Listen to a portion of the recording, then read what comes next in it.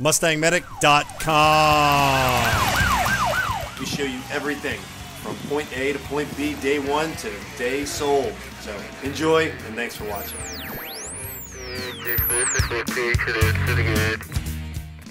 Mustang Medic is brought to you in high definition.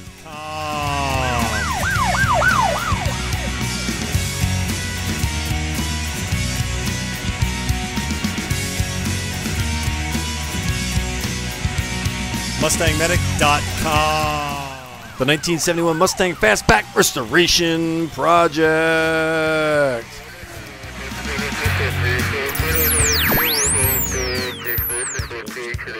All right, so there's the new bearings being placed into where the crank is going to be laying. This center one has basically, what is this called? Like a side, a flange. It's got a flange on it. And the reason that center one has the flange, there's the crank. Take up the thrust. Oh, it takes up the thrust? That's the very center of the cam. Crank. The crank, sorry, thank you. That's the very center of the crank, and that's where it fits into. So, can I lay it in? Yeah, but I gotta get my hammer first. All right.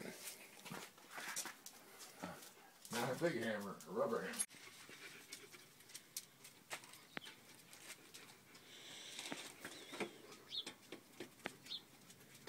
So can I become your like protege, Wheels, and just start like doing engines I with wish you? somebody was in here to do this shit. I'll come out and work with you. This is a one-man garage. I'll come out and work with you, man. You're like giving me gold here, man. You're dropping pearls on me here of wisdom of doing this stuff. I really appreciate it. You have no idea how excited I am about doing engine work. This is like now being. For the bearings, you need what is called extreme pressure load. For the bearings. Do you have that? Only for the bearings. That's just stuff here made by Clevi. Mm-hmm.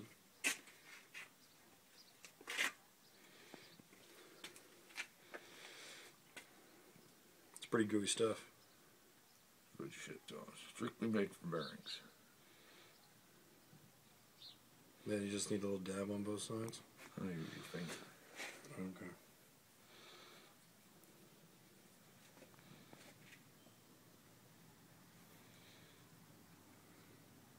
I was told to do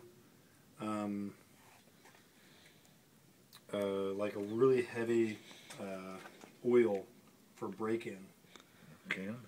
For the motor, the actual motor oil? No? No, it doesn't circulate as well.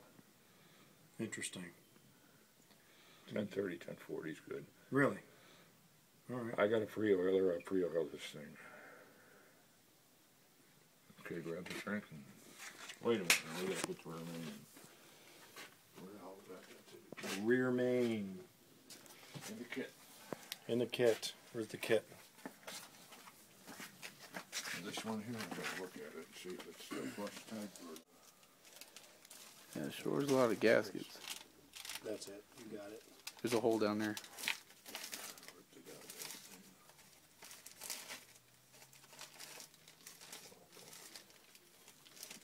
There you go. It's rip it up. Got that? Alright, so what you want to do is you want, see it says engine oil side and it's got that little lip right there. You want, that goes to the outside, the back part of the engine, and this goes forward towards the engine to create the seal.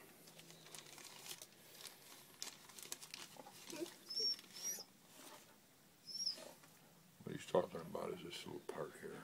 That goes to the outside, right? Yep. And that little lip right there. Wait a minute, before we do that, we gotta put sealer on all this shit. I don't stick them in without sealer.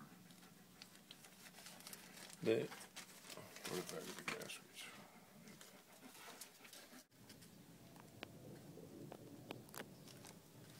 You see that lip right there, guys? That lip is that lip. And see how the lip is actually pointing in? That's pointing in oil side. So when you do your rear main, you want the edge to be towards the engine, and the flat part goes on the outside. And the Wheels added some extra sealer just to Put it on underneath it. yeah, And then we just move it back and forth. On your finger, over here. Give me that.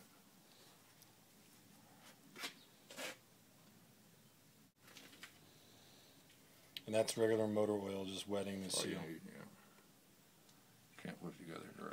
Gotta make sure they're not dry, because once that engine kicks over, it's gonna burn that thing right up if you don't wet that with oil. Now you can put the crank in. All right. All right, here it goes, guys. Get 'em on with the muscles. How much do you think this weighs? I don't know, a bunch. Probably 55. It's clean. Just lift it right out of the bag. Put your feet on it and pull it up. All right, so There you go. obviously that's the back. Extremely careful. Yes, sir. Where should I hold it from? Here? Any old way. You just said be extremely careful. You said any old way. All I can say is Yeah, watch got your it. fingers. All the edges are sharp. Here it goes, guys. This is momentous. The crank is going back in. It's been polished. Everything's done, and now I'm lining her up.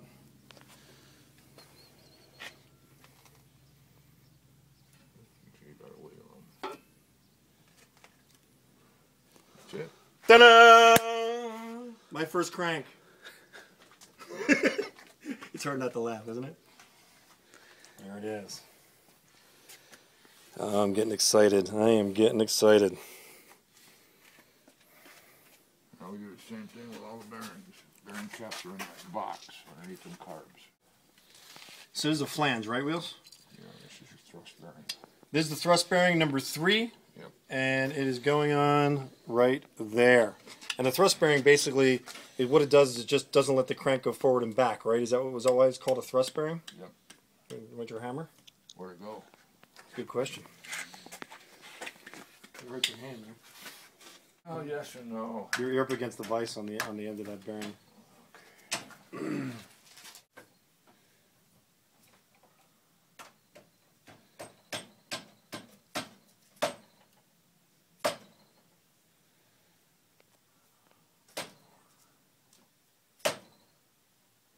It'll pretty much center itself. Yeah. When you torque it down. Right. What torque do you have to put on those bolts? 100. 100? And there's an arrow on it for direction. It's very important to be lubricated, guys. And also that has to be wiped with your finger, see? Right. And you got a little bit on the sides too. Oh, on the sides too? Oh, right, because it rubs on the sides, Go right? on, and there's an arrow. Okay. Should be an arrow. Is that enough on the sides? We didn't do it on the sides of that one. No, we don't have to, because it's a thrust bearing. No, Because it's got the that's okay. oh, on the sides of that one? It'll go around. Okay. Okay. Should we put more? No? Good. We're good? And the arrow is right here, facing this direction, so it goes this way, right? Forward. Goes forward. All right, there's number 3. That arrow says it goes forward. We've got lubrication on both sides and on there. And now we're putting in number 3. So this is the last time we're going to see the inside of this bearing on this car, I think.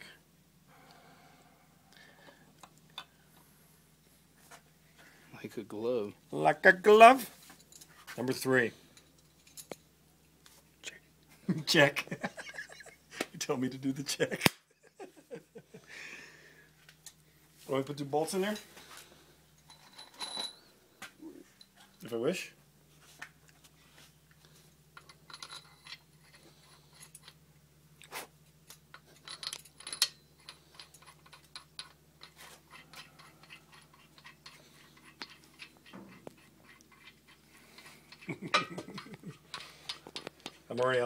I'm not going to mention it again until we're done this engine. I was eyeballing that 351 Windsor again. I'm hoping. The number and the arrow. Oh, is it lubed? Nope. Does it need to be? Oh, yeah. Just set it up to you now. Number Do 2. them all at once. Let me do it. Go ahead.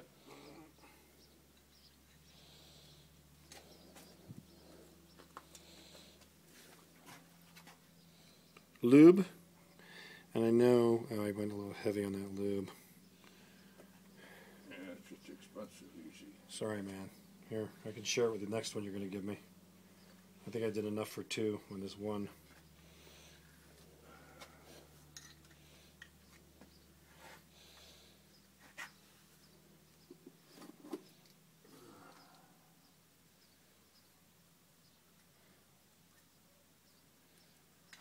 Oh, that's another opportunity for you guys to take wrong what I say again. Always lube, you know.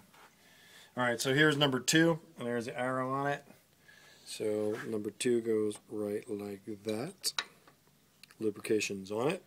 Here is number 1. So that's going to go right like that. And number 1, if you remember, Wheels was telling us about number 1. Number 1 takes all of the heavy damage on when it's wearing the bearings. Number 1 usually takes most of the hit, so it's good to be replacing these. Although the bearings did all look good in this engine, the lower end of this engine was tight. It was basically rust. Rust was our enemy, and it bent the valve. But the good news about it is the fact that I put it on video, guys, and showed it to you in the cylinders. And I was like, oh, I'm committing to rebuilding it. Thank God I did. Again, another one of those things of keeping everything straightforward, which is good news, because Wheels gave me a call and told me about the number 4 cylinder, and the second ring on the piston was actually almost fused by rust onto that ring. So it was fused? Had to bust them to get them out. He had to bust them to get them out. So we basically, this had to be rebuilt. There was no other option with this 429.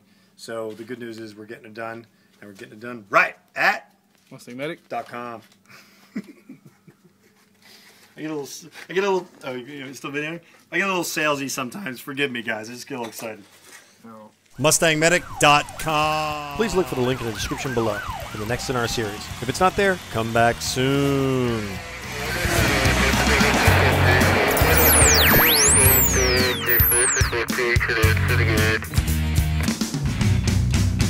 MustangMedic.com.